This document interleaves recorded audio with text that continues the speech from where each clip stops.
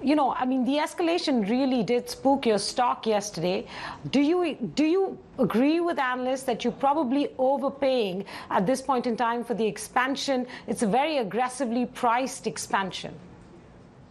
So I think that first thing you have to realize that this is the first large greenfield project of this size in 40 years anywhere in the world. And I think that people need to realize that this is a phase one platform that we are establishing. So to be fair, the initial estimates that we had on the capex, probably we didn't get it perfectly right. But, as we did more detailed engineering, soil testing, it's the civil part that has gone up. Now, we are very clear now that we have done a year worth of detailed engineering that we will be getting double-digit returns on this project. Our cost of capital is about 8% in US dollar terms. So this is a financially accretive project to us. And I think more important, it cements Novelis's position in the US by far as the largest rolled product player. So yes, there has been an escalation in capex cost, but this is a good project. It's strategic for us, and it positions us as the market leader that we are in the US. So I guess people will get over the capex increase when they see us delivering results quarter on quarter going ahead. But Satish, there's skepticism about you being able to meet that return guidance as well. I think a bunch of analyst reports suggest that you will probably come in at lower than what you have suggested, which is double digits. Yeah, I think that, if we have any complaint against us is that normally we are very conservative. So I can tell you that when we say we'll get the double digit, we will get it, because most of the contracts for this 600 KT that's coming online have already been signed. So we know what the revenue and the top line is going to be.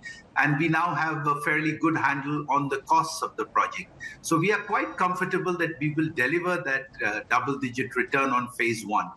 And I just wanted to add, which we sort of also are telling people, this is phase one. We have hot mill capacity, so we can double the output to 1.2 million tons of rolled products. And the capital intensity for that brownfield expansion will be much lower, $1,500 to $2,500 per ton, whereas the phase one was at $6,800 per ton. So overall, I think this is a project that's going to last 30 to 40 years. So yes, we took a hit by taking the capex up, but I think in the long run, this is going to be a very good and accretive project. In just a few seconds, Satish, will you do lower double digits or higher teens? Can you specify that? Are you talking about 10 to 12%? Are you talking about 15 to 16, 18%? The latter was what we had guided before. The former is what we are guiding now. And it's at the higher edge of the range that you just mentioned. All right, okay. Talk us through very quickly the demand and pricing outlook for the rest of this calendar year, Satish, on both aluminum and copper, especially the China factor. So I think that, the good news, of course, is that we delivered a good quarter three, and normally quarter three is seasonally low for Novelis because of Thanksgiving and New Year. We do our annual maintenance shutdowns. And we are seeing an extremely strong Q4 for India, which is Q1 for the rest of the world. And what is encouraging for us is in can, the destocking is over. The can demand has come back quite well. Auto has always been strong for us on the back of EVs. Aerospace, as you know, is booming for us.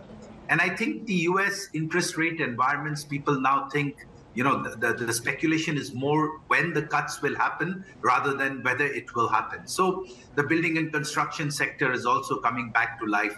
So I think internationally for us, the demand scenario looks very good for the coming year. In India, the scenario has always been very optimistic. If you look at our copper department, they had probably the highest quarterly EBITDA ever. Electrification, again, is a big driver. Green energy is a big driver. So I think that from a demand scenario, we don't see much concerns. Now, you mentioned China. China is important to us for commodity prices. The aluminium, if you look at LME, it's running between 2150 to 2200, whereas supply demand is quite tight. So I think here, the macro stuff is important. Will the Chinese economy show signs of growth? Will Europe come back to life? Will the war escalate or not? This is what's keeping the commodity prices like aluminium and copper a little bit on the lower side, because the fundamentals of supply demand actually point towards prices going higher if things calm down. All right, Satish, I have time for one quick last question. So I'm going to ask you a news-related question. India has a rare earths auction, underway since late last year, expected to end in the later part of this month. Are you participating in that? Sorry, what auction? Rare earths auction. So it's called critical minerals, and yes, we are. We are looking at things like lithium, graphite, nickel. There are copper ores. So there are quite a few interesting critical mineral auctions coming up. We have taken and applied for most of these mines. They are all exploration licenses. And yes, we are looking and we will be participating. Actually, it's very interesting how underexplored India is for these type of critical minerals. And I think using our mining expertise, we are certainly going to be participating in that.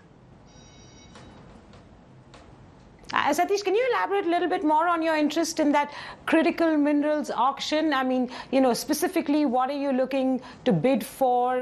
What kind of, outlay do you have in mind in terms of the minerals that you are seeking to build capacity in?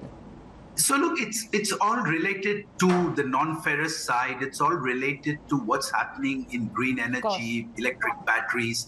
So anything. So if you look at it, graphite is there in electric batteries. Nickel is there in electric batteries. Lithium is there. So all these things that are related to electrification and electric batteries is really where we are focusing on. I don't know if that helps, but we are not going into steel or iron ore or many of these other things. We are quite focused on the non-ferrous. I'm aware of that, but any numbers? I'm aware of the focus. Any numbers you can leave us with? No, because we are right now at the exploration stage. So, these mines you have to bring and explore. So the numbers are not the main thing. It's not going to be a huge spend, but we have to invest the time to do the exploration part, and that's what we are going to do. And this is going to take a couple of years for India to do proper exploration before large-scale mining happens.